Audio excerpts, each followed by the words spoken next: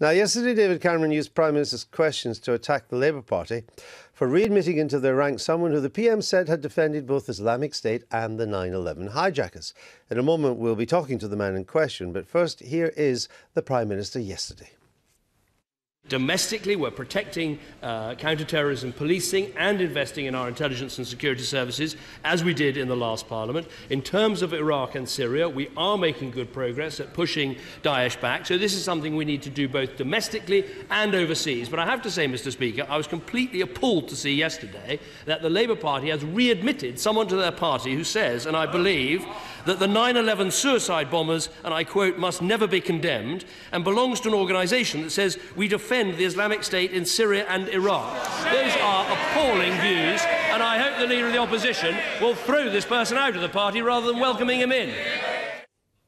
Well, I'm joined now by Gerry Dowling, who was expelled from the Labour Party again last night because of what the Labour Party said was, quote, further evidence that has come to light. Welcome to the programme. We'll come on to 9/11 Islamic State in a minute, but your organisation that you're part of, Socialist Fight, it says, we stand with Karl Marx, we support revolutionary socialism. So why do you want to be in the Labour Party? Because the Labour Party is the party of the working class in Britain. Traditionally, it has been the party of the working class. It's linked to the trade unions, and organically it reflects the class consciousness of the class itself. Would it be fair to say, though, that you would see being a member of the Labour Party, though, as a tactical move, that in your view a bourgeois party like the Labour Party couldn't in itself bring about the kind of changes you want? It can bring about some of the changes, of course, but it cannot actually get rid of capitalism itself. But it can advance the cause of the working class seriously, and the cause of the working class has been in decline now since 1997, I believe, under Callaghan, when the Gini coefficient shows the balance of wealth flowing from the poor to the rich since that period. Do you work with Labour people at the moment? We've got some footage of you on a platform here with John McDonnell, the shadow Chancellor there. Are you quite close to John McDonnell? No, I'm not a personal friend of his. That was a dispute at my workplace where I was sacked unjustly, and he came to defend me because we had met in the Labour Representation Committee, and he actually stood on a picket line outside the bus garage, and that secured my reinstatement in my job. So he secured some justice for me, and I was very pleased. But I'm not a personal friend of his as such. Do you work with many Labour people? I'm a member of the Brent Central Labour Party and on the GC. Oh, you're a member of the Labour Party? Well, I had been. Oh, I see. Until last night. But by the way, everybody tells me I was expelled last night, but they've not told you. Nobody has bothered to inform me. There's no communication whatsoever. The Prime Minister yesterday said that you had defended the 9/11 hijackers, and you said that had been taken out of context. Had it? Yes, indeed. Look, I don't support politically the ISIS.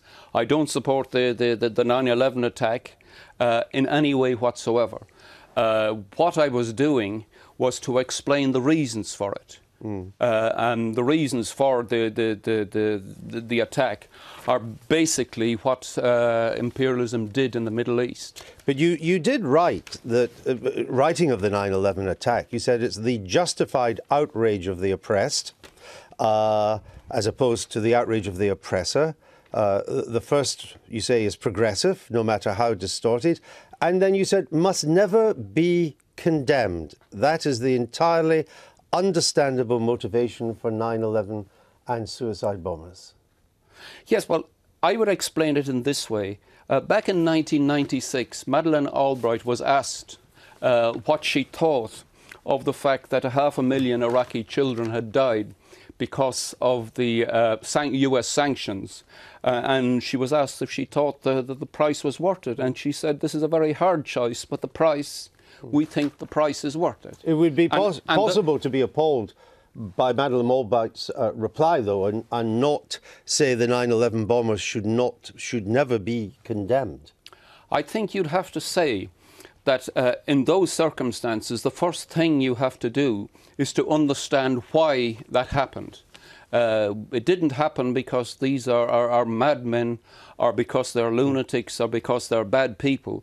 It happened because they were outraged at what had happened to their land. So would you not, though most of the 9/11 bombers came from Saudi Arabia, So they did. but do you still not condemn the 9/11 attack?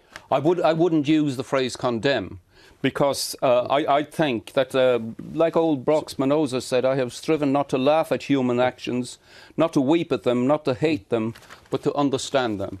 And if you understand what happened and why it happened... So you would understand rather than condemn? Yes, I would understand the motivation for the people that did that. The article itself that's referred to, actually, is an article that says that the ridiculous conspiracy theories about 9/11. No, I read that. I've read you attack the wrong, conspiracy theories. On Islamic State, the Prime Minister again mentioned that you had supported Islamic State. And in terms of tactical military assistance, you do, don't you? No, I don't. Well, I don't support them militarily in any way, or politically in any way. Can I put the quote to you then? Yes. From your group that you're a key member of. You say, we give no political support. You mentioned the Taliban, the Sunni and Shia, Hamas, Fatah, Gaddafi, as you say, Assad, the Islamic State. You say, we give no military support to that, but we recognise that US-led world imperialism is the main enemy of humanity. So we do advocate critical support and tactical military assistance from the working class to all those fighting for the defeat of imperialism, referring to all the groups above, meaning Islamic State. Well, if you take what has happened in Afghanistan, in Libya, in Syria and in Iraq, these countries were all bombed by America. These countries had their infrastructure totally degraded. Over 1 million people killed, apparently, in Iraq. And it has produced absolutely no progressive outlooks. These states got no democracy, they got no advance in their culture. They're worse now than it was when that happened. I understand that, a very legitimate line of argument, and very many people across the political spectrum would well share that. But you say, as a result of that, therefore, that you advocate critical support and tactical military assistance to groups like Islamic State. Tactical support means that we are opposed to the US bombing of them.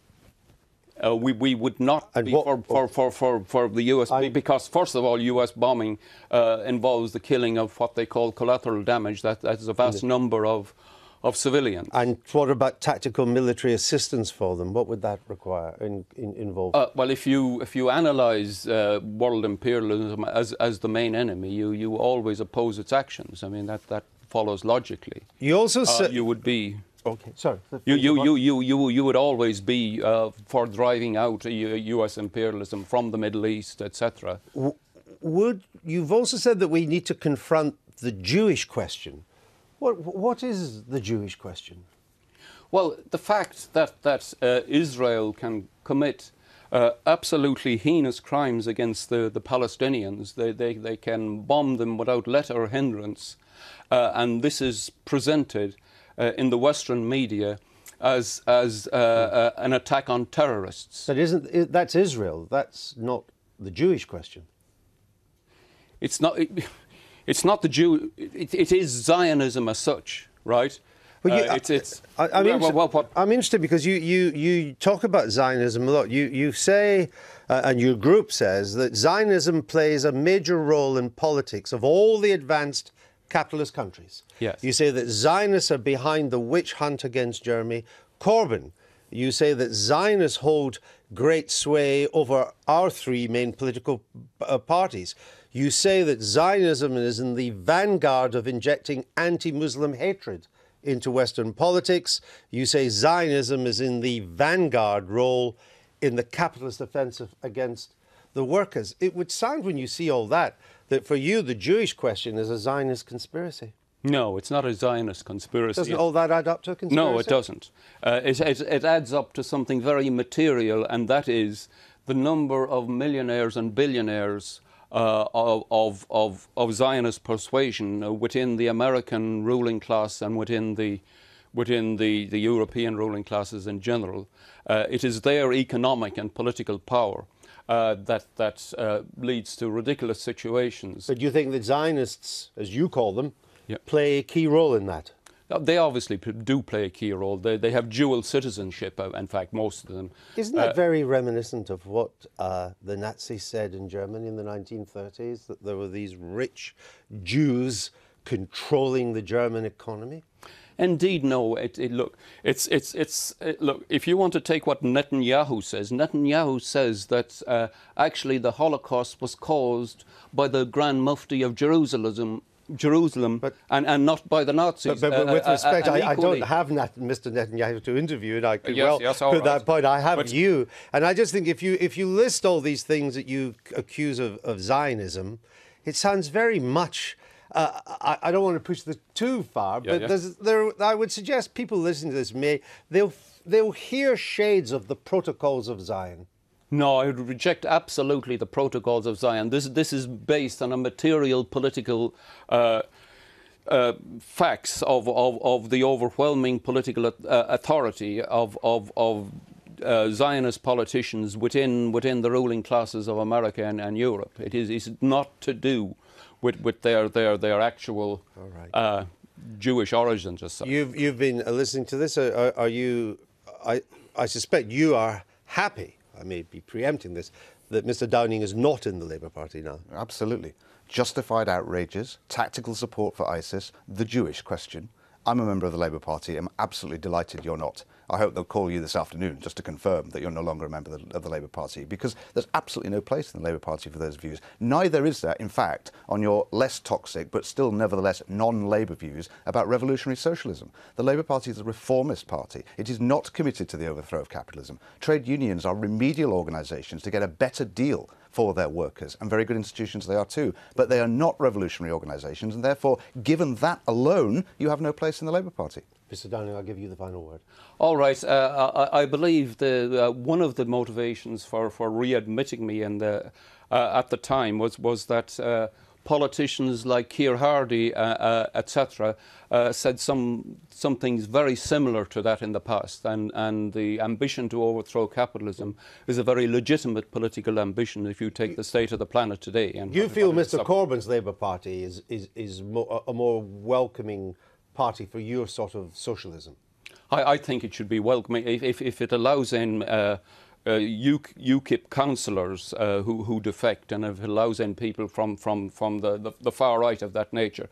I cannot see why you shouldn't allow in people like me. Will you appeal against the decision? I will, of course. All right. Mr. Dowling, thank you for being with us. Thank you. Now it's 19 days since... just hold on, don't go away yet. All right, okay. It's 19 days since the deal was done on our member.